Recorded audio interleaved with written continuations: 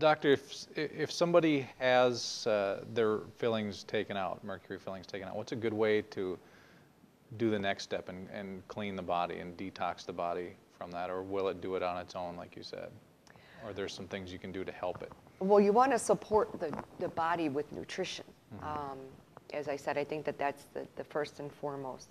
There are doctors out there that that will do chelation therapy. I personally am not a fan of that. I do know that it has a time and a place, and I will leave that up to those medical doctors to choose that time and place. But it's been my own personal experience for rushing out and getting that done. That was a bad idea. Once again, it's pulling the metals from their hiding place into the bloodstream for excretion.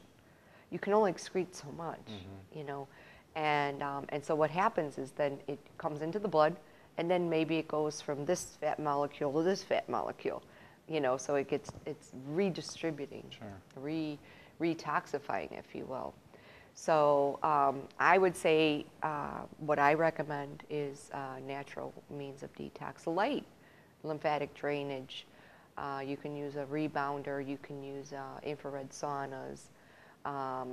I refer to practitioners to basically handle the detox if somebody wants, you know, more hands-on detox. And typically they're not going to be doing any kind of chelation is a drug. I mean, they're EDTA, DMSA is an oral one, DMPS is another IV, and penicillamine is another way.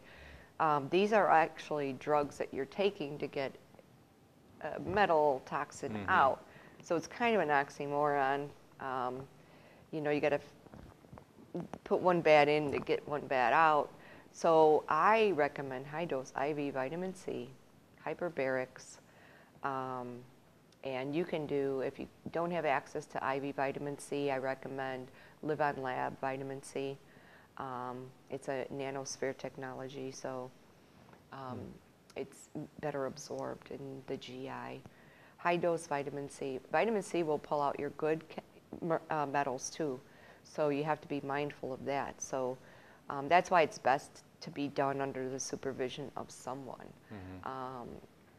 The few people that have gone off on their own, it didn't work for them. and I can count 3 in my practice, and since I've been doing this. 3 went on their own, and they went down for the count. Got more sick? Yeah. They came back up. The 2 did. 1's still down, but working on that. So, but you can't miss that most important piece. So, you know, when I say an otherwise healthy individual, well, you better make sure you're otherwise a healthy individual. You know, if you're just going to go to somebody and have your amalgams taken out, because I thought I was healthy. I mean, I thought I was just having issues. You know, I had no idea. I had no idea how sick I was until after I wasn't sick, and I looked back and said, holy cow. But fortunately, I had written down all my symptoms.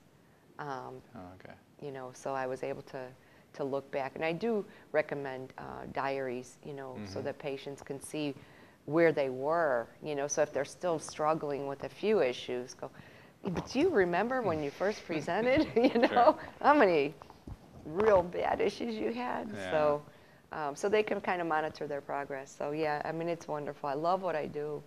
I mean, it's life-changing. It's beautiful. It's a wonderful gift that I do not take lightly.